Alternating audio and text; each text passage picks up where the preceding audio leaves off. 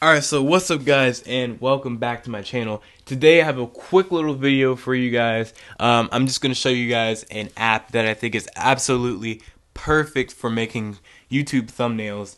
And the app is called Phonto. I'm going to go ahead and search it.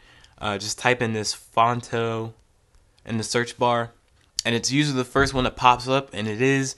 Look at the stars and the reviews. It looks absolutely amazing. So this is what the app looks like right here. A couple of screenshots. I'm gonna go ahead and open it up. This is what the app looks like right here in the top left-hand corner. Forgot to show you guys that. But this app is absolutely amazing for making YouTube thumbnails. If you are a brand new YouTuber and you need something to make your thumbnails, this is the app for you.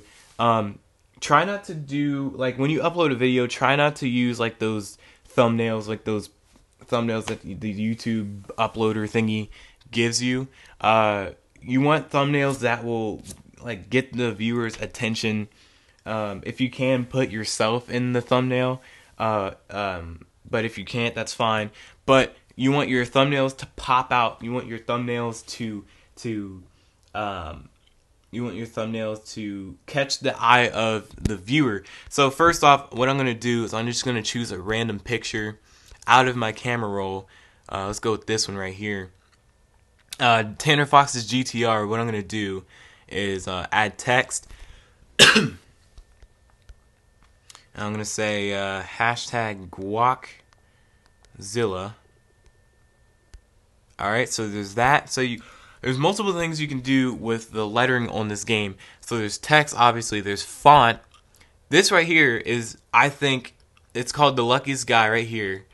The orange one. I think that is like the most like cliche looking font for thumbnails, if you ask me. But there's a whole lot more fonts than that. Don't worry, guys. Seriously, there's too many to choose from, I almost think. But there's that, and then there's style. Style is probably the most important in terms of wording. For stroke, you can choose if you like the stroke is basically the outlining of the text. I usually go with black, and I change the width on it. I make it thicker to make the lettering pop out even more. Also with style, you can change the text color, so you can do red, this and that, pink, whatever. I usually either go with white or I go with this orange, like yellowish kind of, because I think that really pops out. Let me do size. You can do size here. So that's way too big. There we go. That's better. I'm going to tilt it a little bit, so you can tilt it 360 degrees. Alright, so you can do that. Moving it is kind of stupid because you can just do that with your finger, just press on it. But yeah, that's pretty much about it for the lettering. Also, you can add items and images. So let's say you wanted to add, this, make it look like an Instagram photo or something. I don't know.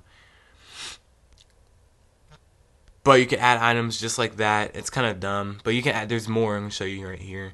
There's more items you can add. I'm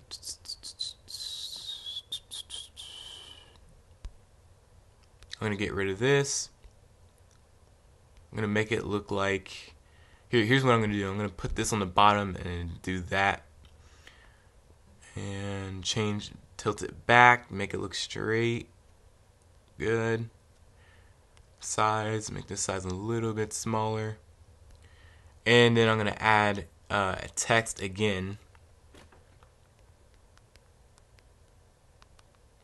And I'm going to change the size on this, make it a little bit smaller. Change the style to black. And then maybe I'll do a white stroke. I've never done that before, so what that looks like. That actually looks pretty cool. It's still a little bit small, or still a little bit too big. You can always add multiple texts. So I'm going to do that. And then add another text and say that. Style, do black, stroke, white. change the width on it. I honestly think changing the width on the stroke makes it pop out even more. But yeah, see, that's a pretty cool thumbnail right there. Hashtag Guaczilla and speech bubble says drive me. I mean, that's pretty cool. So there's different things you can do with the app.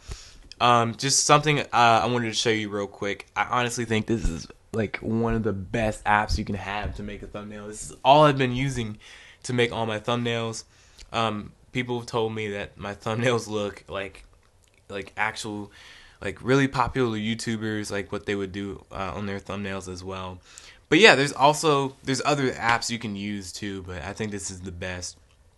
Let me see if I forgot anything else. Add image. You can also add external images onto your current image.